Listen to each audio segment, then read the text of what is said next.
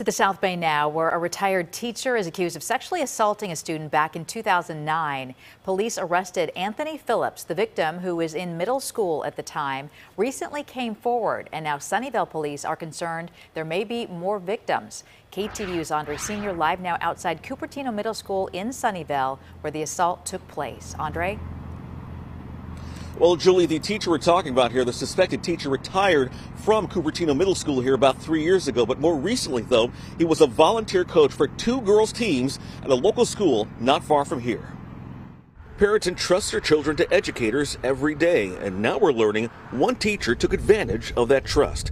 The details starting to unravel last Thursday. The victim of these crimes called and spoke to one of our detectives. Captain Craig Anderson with the Sunnyvale Police Department says the victim told them that she was sexually assaulted by her teacher at Cupertino Middle School back in 2009. The details, no doubt, will be tough to hear for many, and as Anderson put it, quote, brazen. This occurred in his classroom at Cupertino Middle, when most likely there's other teachers and other classmates around, and full sexual intercourse occurred in his classroom in a closet. The victim said the teacher responsible is Anthony James Phillips. Detectives say Phillips admitted by phone Monday to sexually assaulting the student. Phillips retired from Cupertino Middle School 3 years ago, but it turns out he still had access to kids, working as a girls' volunteer softball and basketball coach at Fremont High School in Sunnyvale. And that is where police headed Monday around 7 p.m. They actually watched him coach softball yesterday evening, and at the conclusion of the softball practice, they arrested him. The district called the allegations extremely upsetting and said it will, quote, continue to cooperate with Sunnyvale Public Safety in their investigation, and we encourage anyone that might have additional information related to this case to contact law enforcement, end quote.